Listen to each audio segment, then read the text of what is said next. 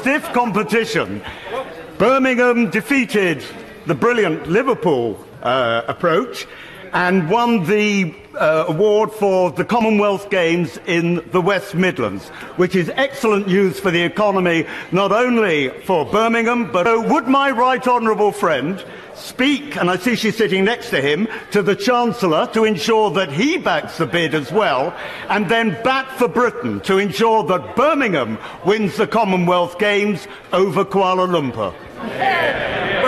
Mr. Speaker, I have noticed that my honourable friend apparently is shortly to appear on a Channel 4 programme called Celebrity First Dates.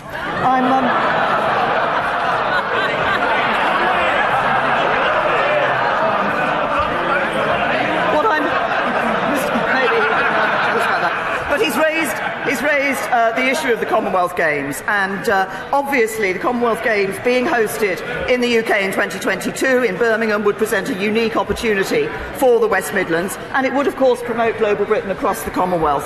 But subject to that, I've no doubt that Birmingham will continue the UK's rich history of hosting successful sporting events. Louise Haig. Thank you.